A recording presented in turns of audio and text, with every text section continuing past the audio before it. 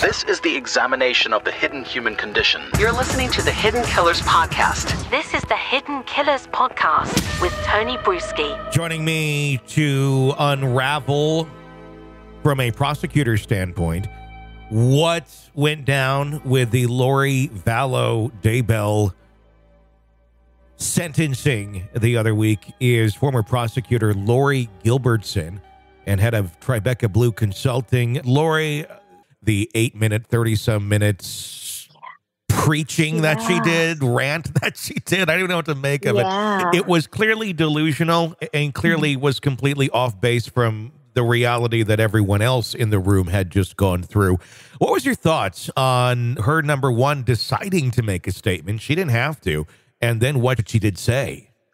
Wow. Well, in terms of her deciding to make a statement, I was thinking honestly about her attorney and the fact that often you do not want your clients as a defense attorney to speak. It's not going to help them any. In fact, it's going to really harm them, which is what we saw here too. And the client is in charge. So as to her making that statement, I really would imagine that her attorney strongly advised her against it and got overruled. And Lori wanted to share with everybody all of the delusional things that were in her head. And, you know, we know this is someone who loves attention. We know this is someone who loves having people listen to her. And it looks like she took this as kind of her shining moment to just share everything that she wanted to. And obviously without any regard whatsoever to how this would affect, you know, the families, how this would affect even her sentencing, if you want to even think about it in her self-interest, because that's not where her head is, obviously. Yeah, not at all, obviously. I mean, especially her self-interest of the sentencing, making the statements, basically just telling everybody else they're wrong and she knows what's right, and that's that.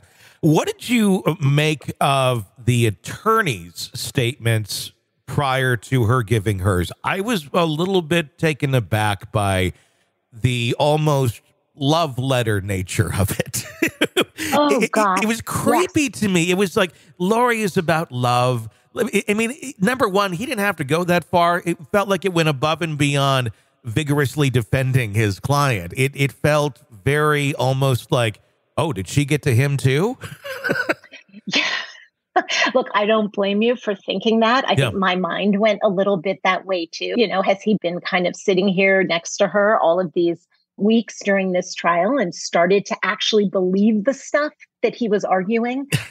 I mean, there's so many different ways to handle that. And as a defense attorney, and what I saw often as a prosecutor was when your client is convicted and the evidence was overwhelming and you know there's going to be a lot of time, you just do what you can reasonably do to appeal to the judge at sentencing. And what he could reasonably do, which is, I believe what he did, was on sentencing argue that the sentences should be concurrent, that they should run together instead of running consecutive and giving her more time. That's what he could do reasonably. If he had just sat down after that, he would have adequately done his job. But the love part, just don't even know what to make of that. It was just bizarre, completely and utterly bizarre. It was quite a way to end his representation of her, if this is where their road ends. I didn't know the crude comment that I made about it the other day right after it happened was, is he like trying to get invited for conjugal visits with Lori? Oh,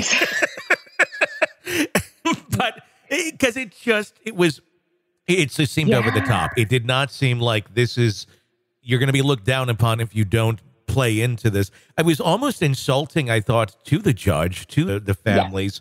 I feel like it hurt her more than anything. Not that there was much that was going to be saved or a lighter sentence was going to be given, but it just really showed an utter lack of understanding of the perception that she's given everyone and the actions that she's taken for earning those perceptions. Oh, yes. And to say, as I have read about him saying and heard him saying, that she's the most hated woman in America, well, she's the one that made it that way. Yeah. Right? She's the one that murdered her young children. She is the one who is responsible for that. And his job as an attorney, especially at sentencing, even though he had the only thing that comes to mind is a snowball's chance in hell of getting anything, is to mitigate that in some way. Because where there is some acceptance of responsibility, where there is some remorse, where there is some consideration for the victim's feelings, not to say that would sway the judge, but at least it shows they're living in reality.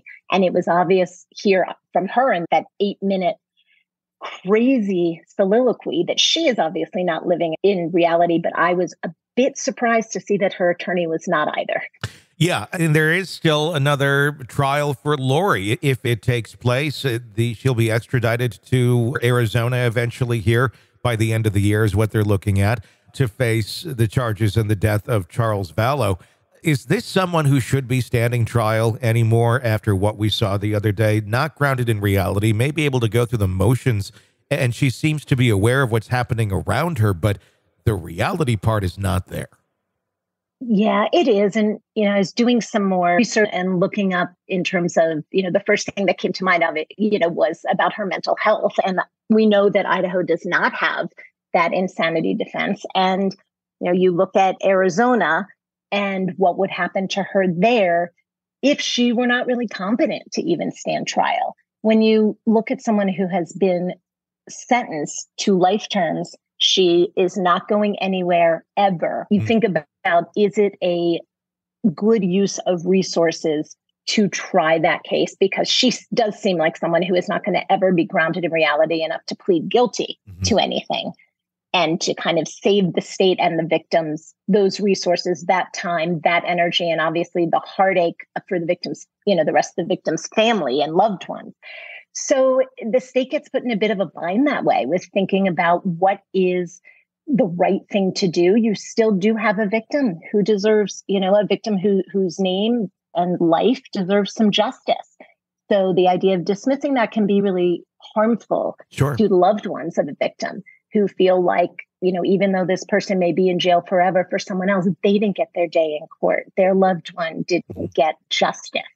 So it's a lot of things to weigh, and I think we'll see more of it as the case moves along and how the prosecution and the defense are going to start handling it. And I don't know, Tony, is her current lawyer, I would assume, not representing her in Arizona? She's going to have someone new. I don't know the answer to that. I would assume it's a different representation, but I just don't know for sure.